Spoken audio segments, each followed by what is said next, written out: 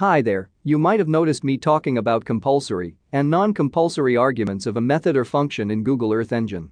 To properly run a method or function, we need to know what the arguments are and in what form a method or function requires it, and whether or not providing a certain argument will break the code or not. First of all, any method or function we use in Earth Engine has its description available in the docs section. I will create an array first using the Earth Engine array method. Details of this method is available in the docs. I will add few numbers to it.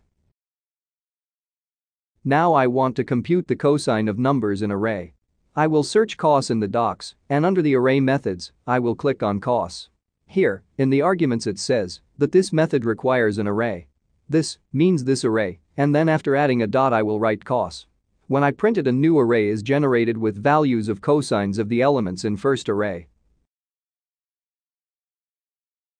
Let's talk about the image visualization method, also known as map.addLayer. This method will display our filtered image on map. But to use this method we need to have an image first. I will quickly filter the SRTM digital elevation model, which is loaded as image in Google Earth Engine. In the docs I will search for map.addLayer, and under the map methods I will click on it. Remember, in Google Earth Engine, there is a difference between map with lowercase m and map with uppercase m. The map with lowercase m is used to apply a function over something. Please watch my video tutorial on mapping a function in Google Earth Engine, link given in video description. The map with capital M has to deal with the base map below or visualizations. Remember, argument of any method or function which is in non-italic is a compulsory argument. Not providing it will show errors, while anything which is in italics is an optional or non-compulsory argument.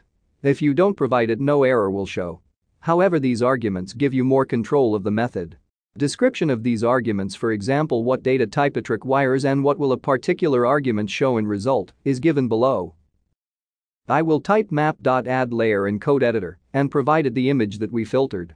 As you can see, by just providing it the image, the code executed just fine because image is the compulsory argument. Now I will provide it some visualization parameters, which is one of the optional or non-compulsory arguments. I will not discuss them in detail.